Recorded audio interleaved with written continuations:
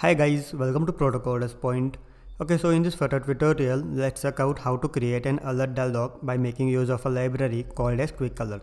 Okay, so this is the library by which you can create an animated alert dialog that can be used to show dialogues such as success message, error message, warning message, confirmation message, loading method, and even customized dialog. Okay, so here are some examples that has been shown in this libraries. Okay, so let me show you. So this is a success dialog box. So this is a warning or a error dialog box, warning dialog box, information dialog box, and confirmation dialog box. And you can just also create a dialog box where you can take input from the user. Okay, so let's check out how to implement the same thing and use this library to create dialog box in our Flutter application. Okay, so now we are in our Android Studio IDE, and here I have created a Flutter project by name Flutter Alert, and in pub specification.yaml file I have added the library under dependency section. And after adding this library, I have just clicked on this pub get button to download this library as an external library. Okay, so now to use this library, you just need to import it wherever required. So in main.dart page I want to show alert dialog, so I am just importing it over here. Okay, so let's get started. Okay, so in my home page under scaffold widget I want to show 5 buttons, so let's create 5 buttons over here.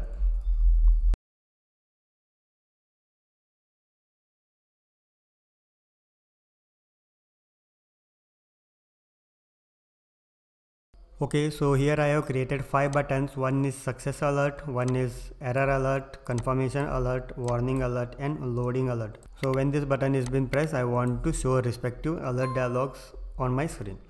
Okay, so let's show a alert dialog, that is success alert, error alert, confirmation alert, and different types of alert. So for that I will just create a common function where I'm going to just pass a variable to show different kinds of alert.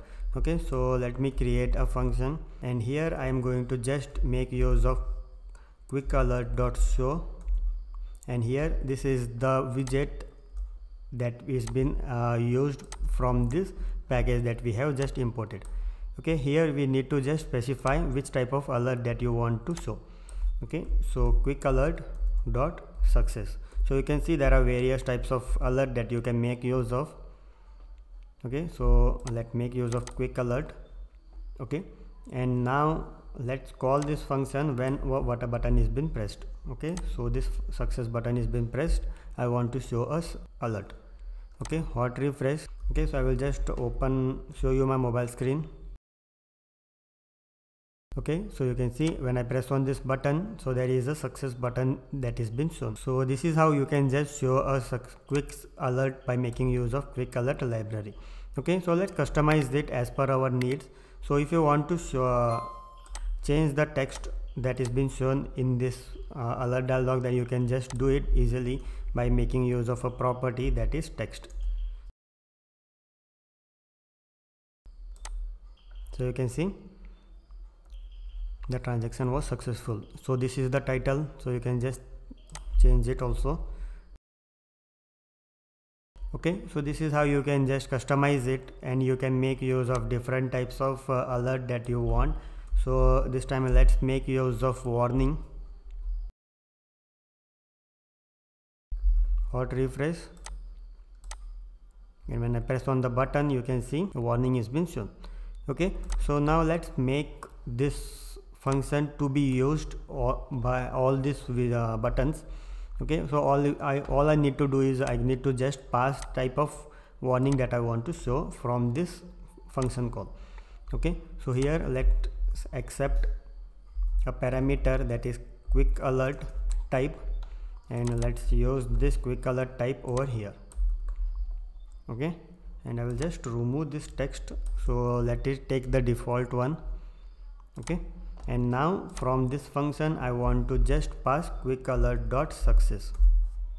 Okay, so same thing I can do for error message, error, confirmation, warning,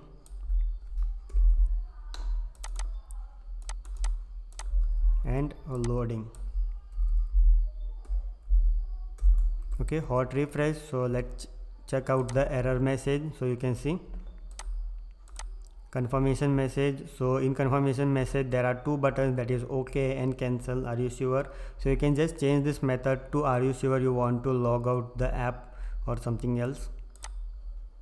So warning message,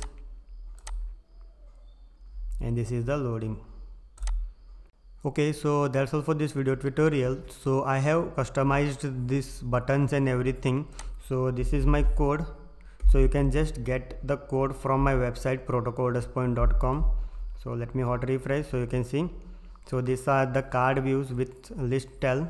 So when I press, there is a dialog box. So if you want this code, you can just visit my website proto.com. You can just copy from there and you can implement in your project. Okay, so thanks for watching. Please do subscribe Proto. Thank you.